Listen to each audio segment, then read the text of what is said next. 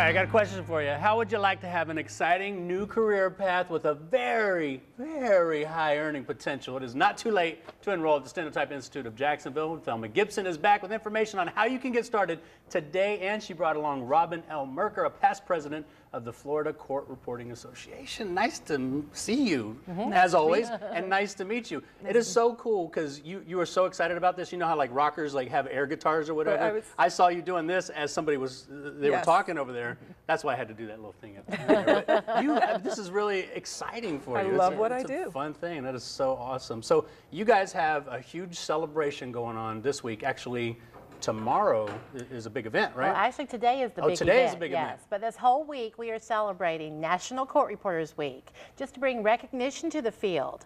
I love my job because I feel like I have this secret. People don't know what court reporting is, the demand, and the earning potential. So in admissions, I get to spread the word. So bring up, since you brought it up, earning potential.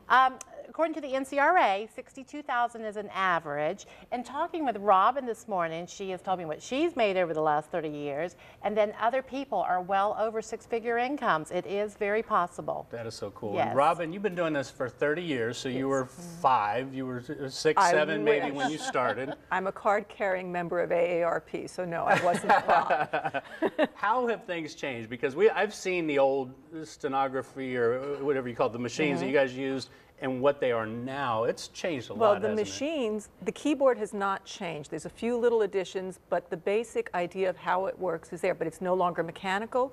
It's more than electrical. It's computerized. It has artificial intelligence. It integrates with the laptop. You could put it out on the iPad. Captioning on television is done with these machines. Right. And in the old days, I dictated for a typist. Wow. And now I write, it's 99% translated, I scope it, I use a proofreader. And it's instant. I assign electronically, no more dropping things off in parking lots. So it's come a very, very long way. That's awesome. It makes it easier too for everybody, especially with learning and actually being able to get out there and into the workforce a lot quicker. Absolutely. So tell us about Florida Court Reporting Association. Okay, we were formed in 1960 to seek certification for court reporters because we want all court reporters held to the same standard. Over the years, we have become a major support to our students in the state. We have a mentoring program.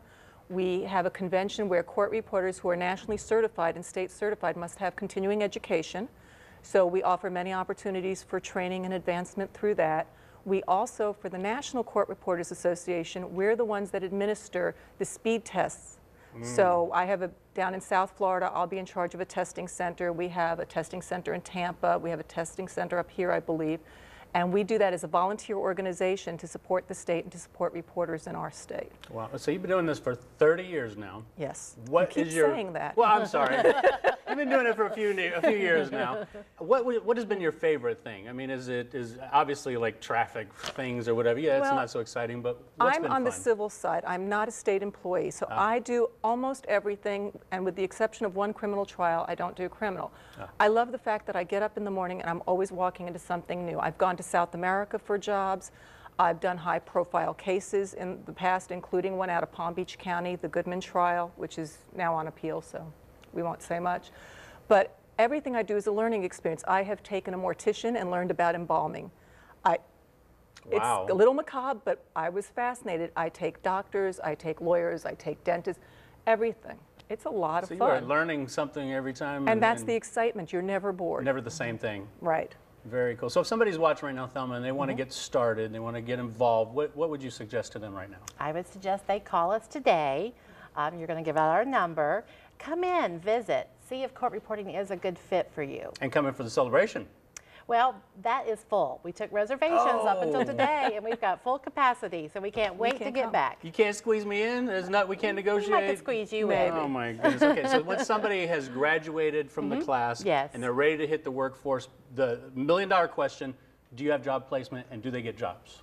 Absolutely, yes. Last year's statistic, 90.9%. They're already out in the field working, doing an internship, and usually that's where their job offers come from. There's always court. There's always a demand. Something going on and whatnot. Yes. March 3rd is when your next classes begin. It so is. unlike, I hope, the event tonight that Oh, I yes. can't go and do. Can There I still are sign still up? seats available, Nick, if you want to try becoming a court reporter. Okay. Or for anyone that's interested, call this week, come in. If you like it, we can get everything processed and start your March the 3rd. Very cool. Thank you, ladies, so Thank much you, for Nick. being here. Really pleasure. appreciate it. And thanks to Stenotype Institute of Jacksonville for sponsoring this segment. If you would like more information about enrolling in classes, just give them a call, 904-398-4141, or visit stenotype.edu. Stay with us. We'll be right back.